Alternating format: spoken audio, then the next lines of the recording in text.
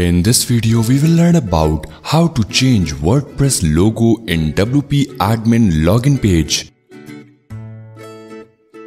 If we open the WP admin login page, we will find a by default logo which is present over here.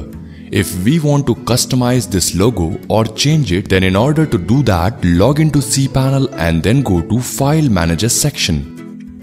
Now here, go to public_HTML.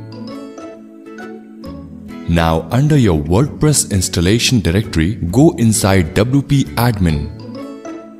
Now again, go inside images directory. Now finally, here you will find the WordPress logo.svg file. We just have to replace this file. So first of all, delete it. Now upload the customized logo file in the same location with the same name.